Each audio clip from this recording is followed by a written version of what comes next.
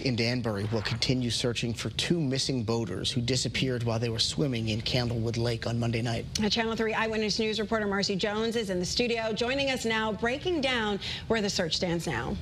Good morning, Tracy and Roger. Well, I wish I had a better update. Unfortunately, it's not the one that we were all hoping for. We now know that emergency crews had transitioned this operation from rescue to recovery.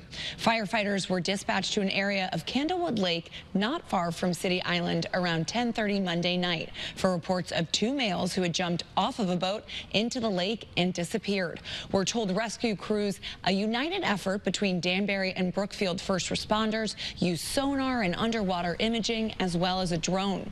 The two men, ages 26 and 38, have not yet been publicly identified. Locals say they're still holding out hope, even though they're all too familiar with the dangers of the lake. The water really is not always your friend. No, especially if you know how to swim or if it's that late out at night. Because I know there was an accident years ago off by the bar down there where the two boats collided. Same kind of thing late at night.